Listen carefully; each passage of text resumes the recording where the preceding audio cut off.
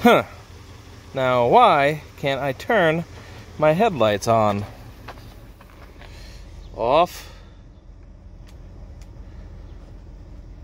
On. But they're still off.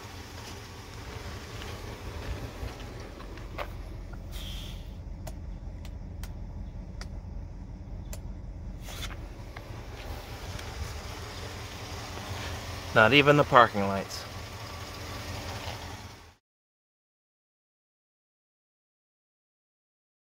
Hey, what's up guys? I'm Dan H and welcome to the project. Today we're going to try to figure out why I can't turn my WJ headlights on in the daytime and why I can't turn them off at nighttime. I think it might have something to do with this WJ headlight switch.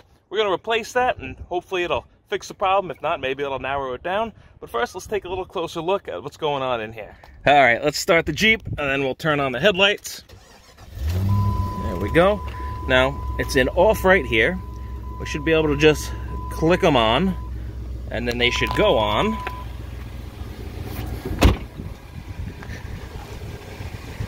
But as you can see, they are off in the daytime.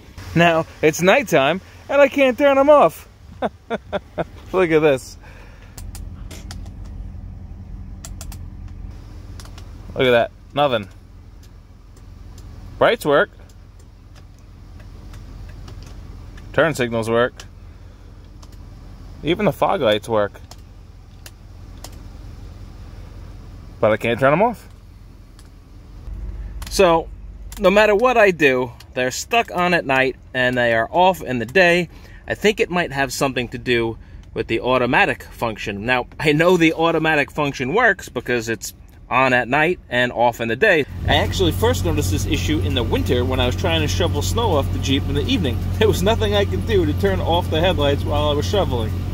I think it's only getting its signal through the auto feature, which leads me to believe that the switch is busted and I can't take it off the automatic feature. Even though the turn signals work and the fog lights work and the brights work, something is messed up with this, but good thing I got a new one. So I'm going to try to pop this one out, pop that one in, and while I'm at it, I had noticed that I'm missing the tilt lever. So I went ahead and I pulled a tilt lever from the yard. We're going to put the new tilt steering lever in, and hopefully that'll fix everything in this area. Alright, let's try to get in here. First thing we got to do, I believe, is pop off this trim piece. Oh, there we go. I do reckon these are easier to take apart than XJs, which is shocking.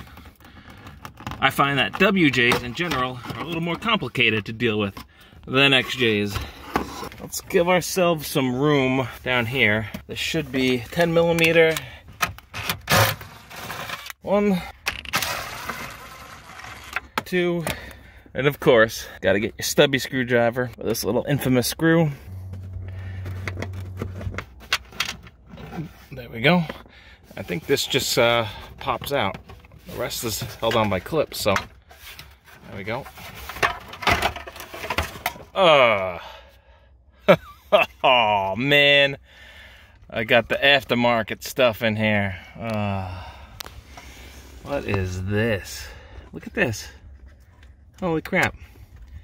I got a key in here. I wonder if this is a factory key to override the skim. Oh, auto start. Chrysler key, look at that. I bet this key enables you to remote start the vehicle without getting shut down by the skim feature. Pretty cool. Alright, I tried to tape this up out of the way so at least it doesn't hang down on my feet when I'm driving. That's a disaster.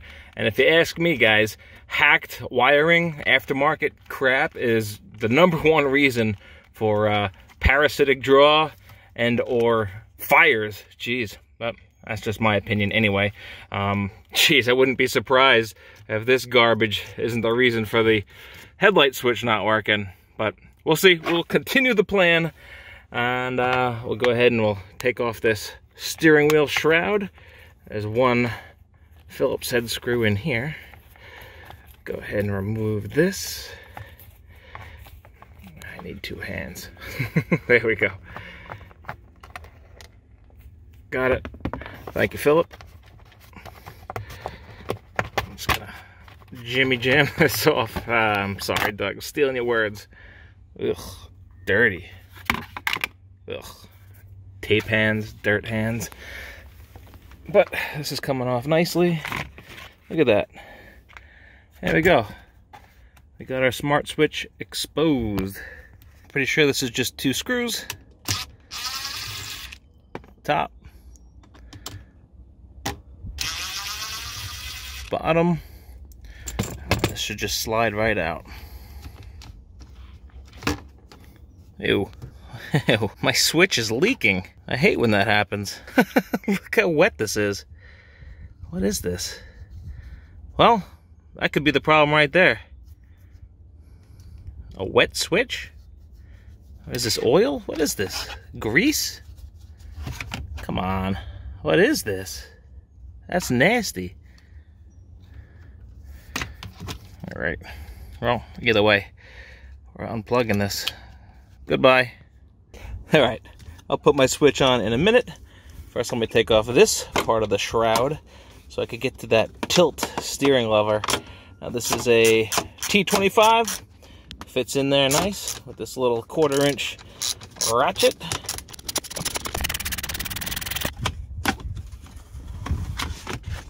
There we go. This is filthy, but it's off. And here, what is left of this thing?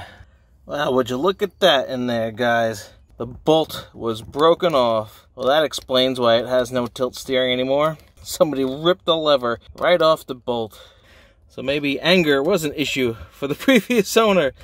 I got angry, ripped this out, and was wet. An angry, wet person destroyed this WJ. Alright, typical Dan H fashion, I decided to turn a 10-minute project into a 10-hour project. Oh boy, look what I did. So I dropped the steering column. I used the 10mm bolts, but it wasn't big enough, so I had to use the, let's see, these little E-bits, the reverse star. So I dropped this down even more. I removed the little frame, so this could bend down a lot. I'm not going any deeper than that. I'm gonna try to make this fit. I want to get this drill bit on here.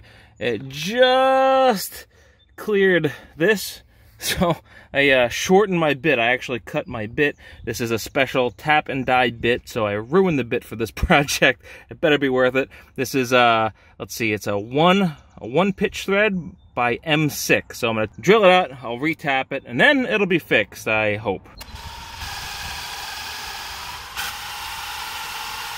Here we go. We got about 1 inch in there. That's as far as I'm willing to go. Don't want to drill through and break anything else. So I'm gonna stop right there, and I'm gonna tap this hole, and then we'll get in our bolt.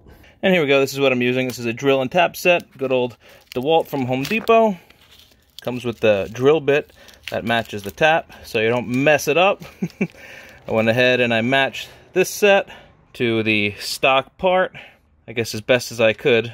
I got myself the M6 threaded fastener.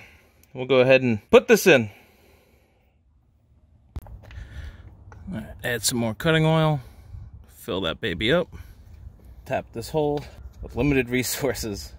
It's not the ideal working surface. We're gonna make the best of it.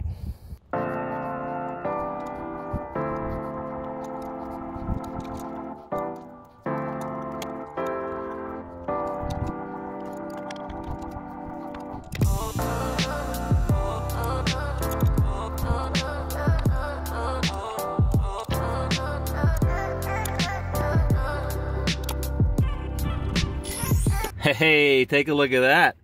I got some nice threads in that hole, baby. So here's my bolt, and I got a couple washers, one metal and one plastic, because we're gonna try to reduce some wear and tear. All right, let's go see if this works as good as I think it will. All right, I think I figured it out. Soak this thing full of Loctite so we could spin this thing without loosening the bolt. I think this goes, that's a hole right there. So this must loop around here.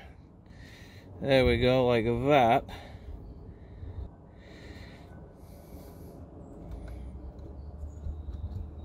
And come on, nut, get up here.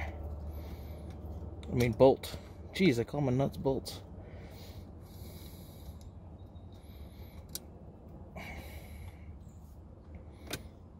All right.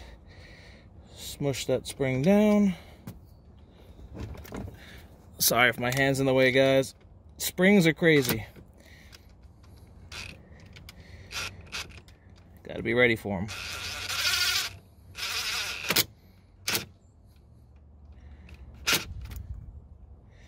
Don't want to over tighten.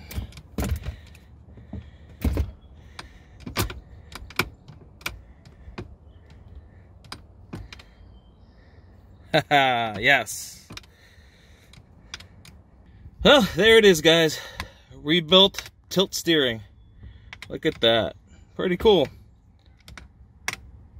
Everything functions as it's supposed to. I got my bolt, I got my spring, it's looped around the arm, drops right down here, and this is the hole for the shroud, so don't block that. And I'm gonna put everything back on.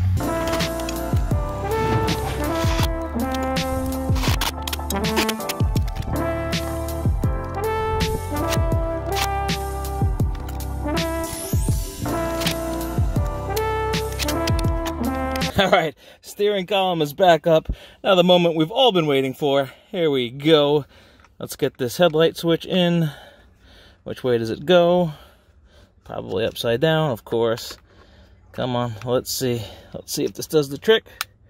Plugged in. Let's power this baby up. Keys. Milo, get me the keys. Not the cheese, the keys.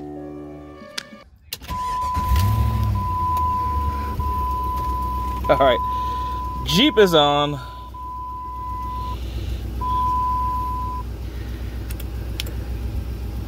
Headlights are off. On. There we go. Headlights are on. Yeah, baby. Oop, come on. Come on. Let's do the fog lights for good measure.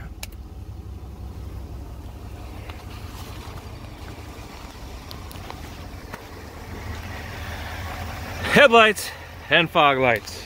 It works! It works!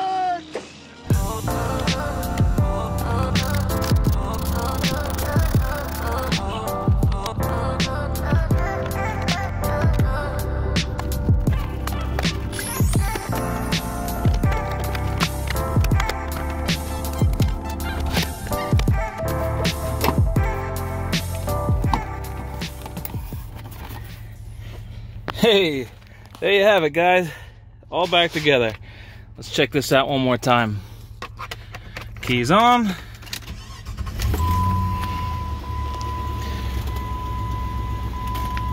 Headlights on. Hey, they work. Auto. Now they go off. Perfect. Back to on.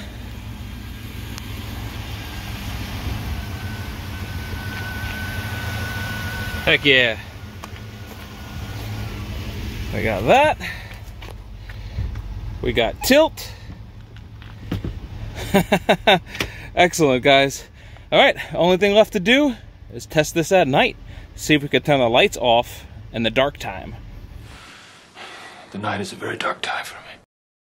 All right, guys. One more test. It's been a few hours. The sun has gone down. Let's start her up. Well, that's different. Lights didn't automatically go on. There we go. I can see in the Grievous. We got the parking lights on. Let's go one step more. Headlights, oh yeah. And auto mode, hey. It's still on. Excellent. We got the fog lights on. Let's take a look.